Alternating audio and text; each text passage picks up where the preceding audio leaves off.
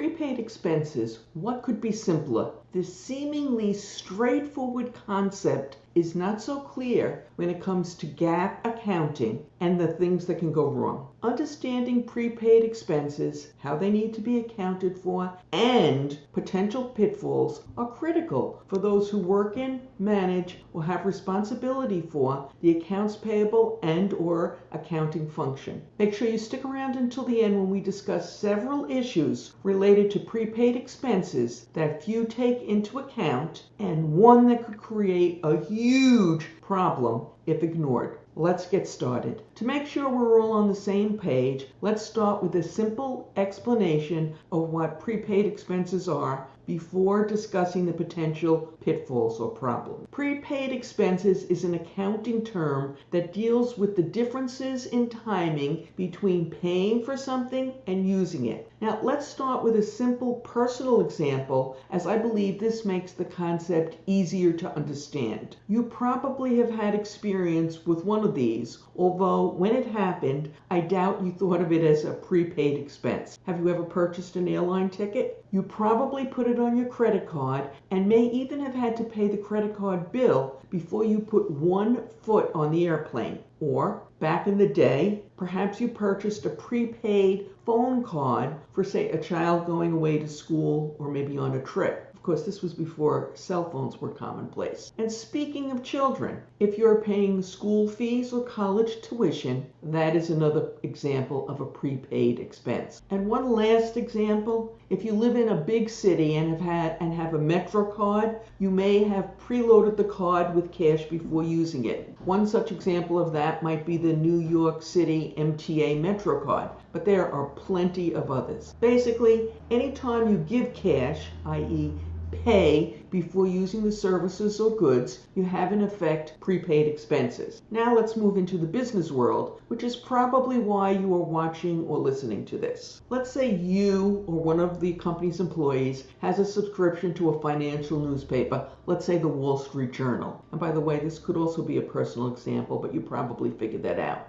Okay, and let's say your subscription period runs from November 1st, 2023 to October 31st, 2024, 1 year. In my hypothetical example, the cost is going to be $150 and you're going to pay the whole thing up front, perhaps because you get a little better price if you do that. Would it give a realistic view of the financial health of your organization if you recorded the full amount as a cost on the income statement in the year in which you receive and pay that invoice, rather than spreading the cost over the entire period when you'll be receiving the papers? Probably not. And keep this in mind when we come to some of the issues. Remember, your newspaper will be received over the next 12 months. One of the basics of accounting and of GAAP, GAAP, is the matching principle. Expenses should be recorded during the period in which they are incurred. Enter prepaid expenses. This is where prepaid expenses become a factor and how they are reflected in your balance sheet reporting. Basically, what you are doing when you record the item as a prepaid expense is record the right to receive future services that have been paid for but not consumed. Very quickly, let's take a look at how the journal entries for prepaid expenses would go. Step number 1, record the full invoice by crediting cash, because don't forget money's leaving, and debiting prepaid expenses. Step number 2, figure out how to allocate the total amount to the periods in which the service is delivered. The service is delivered when newspapers are received. The hypothetical $150 per annum equates to $12.50 per month. Since our subscription started on November 1st, that will mean we'll have 2 months or a total of $25 of the $150 attributable to 2023, and the rest, $125, attributable to 2024. Step number 3, transfer $25 from assets on the balance sheets to cost or expense on the income statement by crediting prepaid expenses on the balance sheet. Then debit subscription expenses in the income statement. At the end of 2023, the remaining balance in the prepaid expense account on the balance sheet represents 10 months of newspaper subscription fees, or $125.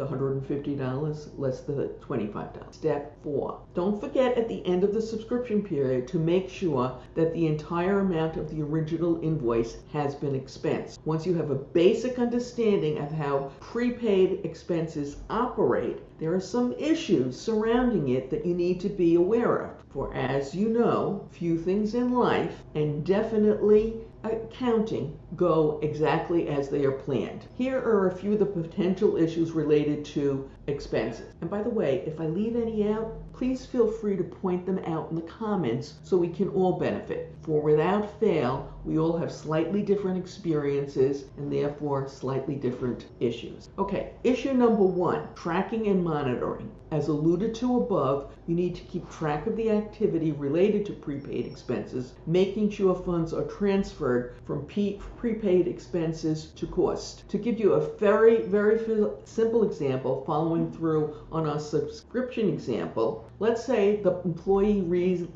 receiving the subscription leaves your organization. When this happens, depending on the arrangement, they may take the subscription with them as the company has already paid the bill for the subscription, or 2, the subscription may be transferred to another employee. If it is the latter, check the department code where the expense is being allocated, because that might change, or not. Or 3, if someone takes the initiative and the provider allows it, the subscription may be terminated and a refund given. In that case, you'll need to make the necessary adjustments to your accounting record. Issue number 2, changes to planned use or obsolescence of the material audit either of those issues will both impact the accounting related to prepaid expenses. These issues obviously cannot be explained with the subscription example, but they will all require adjustments to your planned prepaid expense routine. The obsolescence issue is a real concern if you're using a lot of new technology where changes, as we are all painfully aware, happen at lightning speed. What else? Does this give you an idea where issue number 3 might be?